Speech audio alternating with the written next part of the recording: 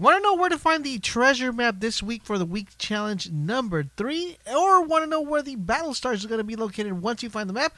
Well, in today's video, I'm going to show you guys exactly where you're going to need to go in order to find the treasure and in order to find the battle star. Now, before I show you guys the exact pinpoint location of where the battle star is located, I do want to recommend you a couple videos. If you're trying to find all the locations for the rubber duckies, definitely click on the card on the top or on the description down below.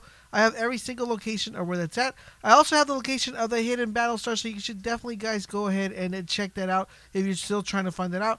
And also have a nice little spot where you guys can definitely go ahead and land and collect all the Lonely Lodge chests. So where exactly is this battle star located? Well, the battle star is going to be located, guys, right where the map tells us to go. The map's going to be on Salty Springs. It told us to locate it there. Once we locate the map, it's going to show us a nice serpentine maneuver, and everybody kind of knows where this is at. This is heading towards the racetracks. Once we head towards the racetrack, we're going to make our way to where the X marks the spot.